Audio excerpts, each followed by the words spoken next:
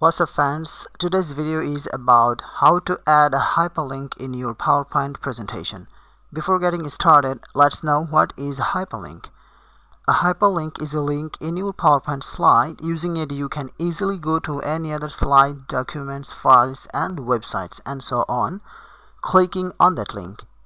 Here is an example of a hyperlink that is connected to a YouTube video. I will just click on that link and it will direct me to YouTube video.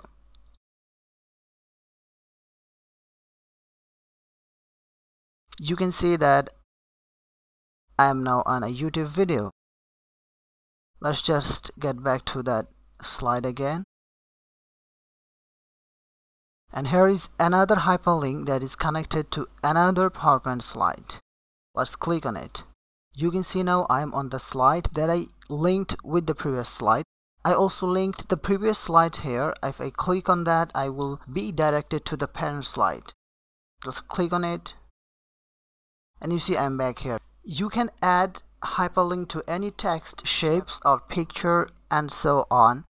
So to add hyperlink to any text, picture, shapes, you just need to select the text or your shapes or your pictures and then click on insert. Let me show you. Suppose I want to add hyperlink to that text. Select the text. You can go to insert and find link from insert menu. You can also do it by right clicking on the mouse and find hyperlink. You see here are 4 options. You can link to an existing file or web page. You can create a new document, you can link to an email address, or you can also link another slide in the same presentation. So here I will link that picture and I just click it, I selected it and hit OK.